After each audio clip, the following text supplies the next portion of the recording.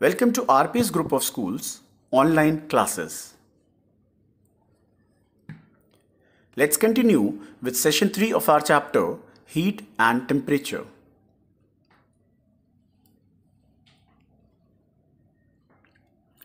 Let's learn how to read a thermometer. In order to read a thermometer, first of all, find the temperature difference indicated between two bigger marks on the thermometer. Note down the number of divisions shown by smaller marks between them. For example, if the temperature difference between two bigger marks is 10 degrees and there are 10 smaller divisions between them, then one small division will be read as 1 degree. Let's discuss about clinical thermometer in detail. It was invented by Sir Thomas Clifford Albutt in 1866. The thermometer used to measure the body temperature of humans and animals is called clinical thermometer.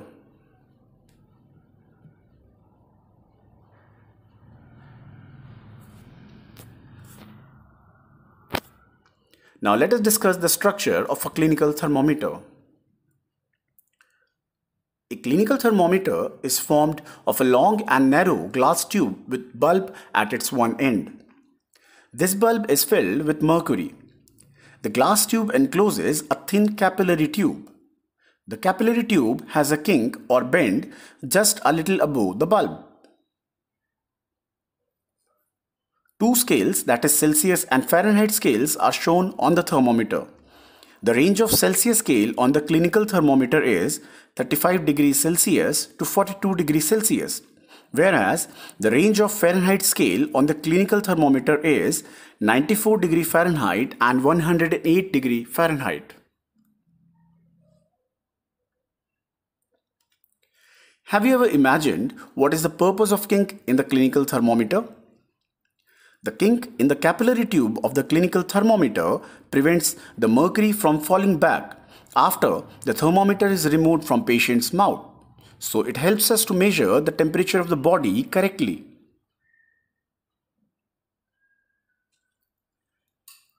Using a clinical thermometer. To use a clinical thermometer, first of all, wash and dry the thermometer, give it 1 or 2 jerks and make sure that the mercury in the capillary tube has fallen well below 35 degrees Celsius. Now put the bulb of the thermometer under the tongue for 1 minute. Take it out and read the temperature.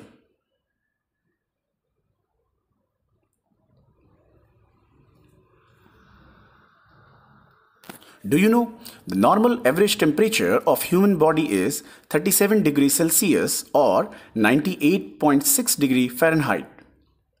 You may also find that our body temperature is not exactly 37 degrees Celsius. Does it mean something is wrong with you? There's nothing to worry. To find the fact, let us perform an activity. Activity 3, page 46 of your textbook. Aim to find about the normal temperature of human body. Material required. For this activity you will require a clinical thermometer, a pen and a piece of paper. Procedure. Measure the body temperature of at least 10 different people, such as your family members, friends, etc. with a clinical thermometer. Now, record their names and body temperatures in the given table. Observe the readings carefully.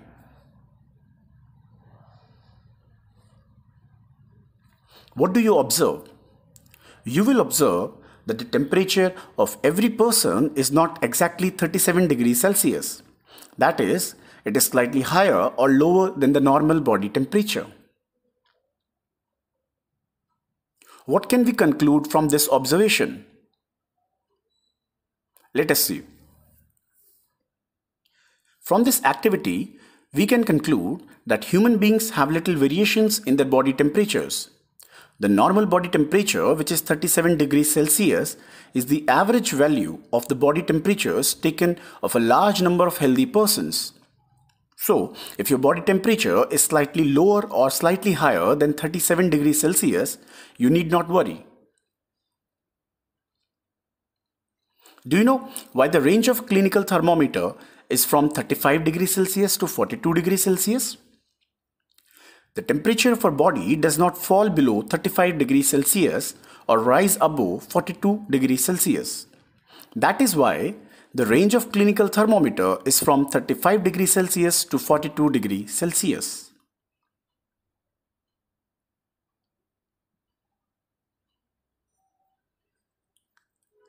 Let's study some precautions while using a clinical thermometer. The following steps must be followed while using a clinical thermometer. The thermometer must be washed with an antiseptic lotion like Dettol or Spirit, or at least with clean water, and then dried with a clean dry cloth before and after every use. The thermometer should be given 2 or 3 soft jerks to bring the mercury in the capillary well below 35 degrees Celsius.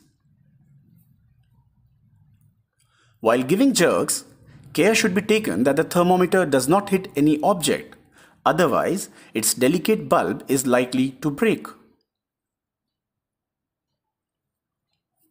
Never hold the thermometer by the bulb while reading it. While thermometer is inside your mouth, do not laugh or talk or yawn or make any other action.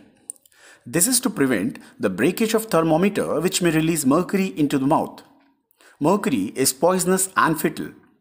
Once it gets into the body, it is difficult to remove it completely from the intestine.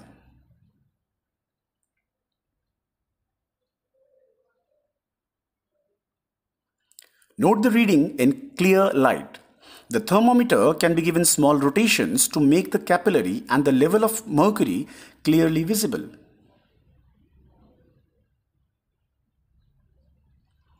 Keep the level of mercury along the line of sight while reading the thermometer. This will give you the exact measurement of the body. If the thermometer falls or breaks while giving jerks, and the mercury spills in the form of small droplets, then take a small ball of kneaded wheat flour and roll it over the mercury droplets to pick them all. Put this contaminated wheat flour ball in a polythene bag and tie a knot tightly. Then hand it over to your nearest pharmacy to dispose it off.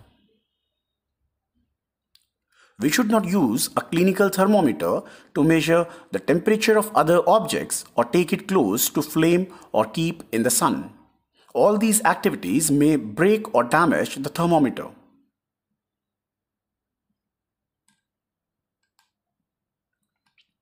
Do you know why digital thermometer is preferred these days for measuring body temperature? It is convenient to use digital thermometers because it measures temperature by using thermistor instead of mercury. Thermistors are thermally sensitive resistors, so it eliminates the risk of accidental release of mercury into the mouth. That was all for today's class.